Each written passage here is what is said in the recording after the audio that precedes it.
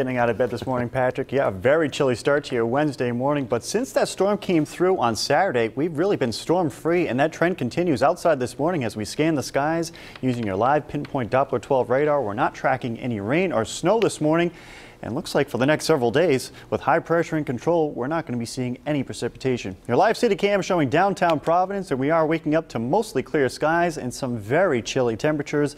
Outside right now, 16 degrees, a light breeze out of the west, around 8 miles an hour, so wind chill factors are in the single digits and even close to zero in some locations.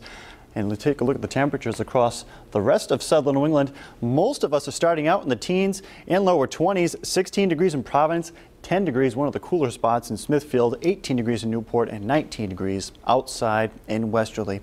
Widen out the view a little bit and let's take a look at your satellite radar composite. We have some clear skies overhead for the moment, some clouds off to our south, but it looks like these clouds are going to stay off to our south this afternoon.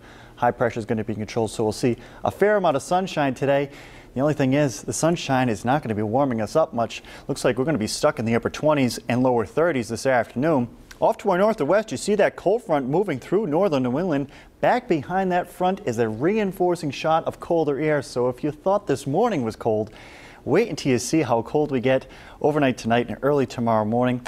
It doesn't look like this front is going to provide any precipitation as it comes through. It should be nice and dry. Here's a look at the temperatures back behind that front, starting out with 12 degrees in Burlington, 7 degrees in Albany, and 2 degrees below zero outside in Concord. So a very chilly air mass is going to be working its way towards the south and looks like it's going to be setting right on top of southern New England tomorrow morning.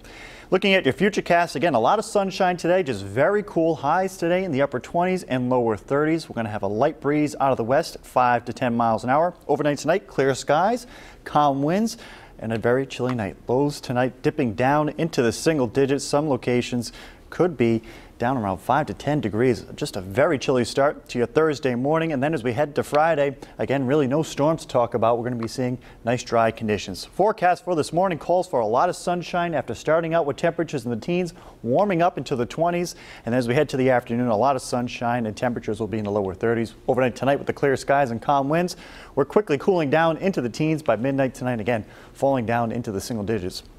Early tomorrow morning, a west breeze at 5 to 10 miles an hour. Temperatures along the south coast will be in the lower 30s with mostly sunny skies. Northern Rhode Island, lots of sunshine, but a bit on the cold side. Temperatures running about 5 degrees below the normal high. And eastern Massachusetts also should be hovering right around that freezing mark with temperatures in the lower 30s. Your 7-day futurecast calls for sunshine tomorrow, highs around 30 degrees. As we head to the weekend, winds are going to start to shift into the southwest, and that's what's going to help those temperatures bounce back into the mid and upper 30s. And the weekend at this point is looking great. Plenty of sunshine and highs into the upper 30s. Let's get a check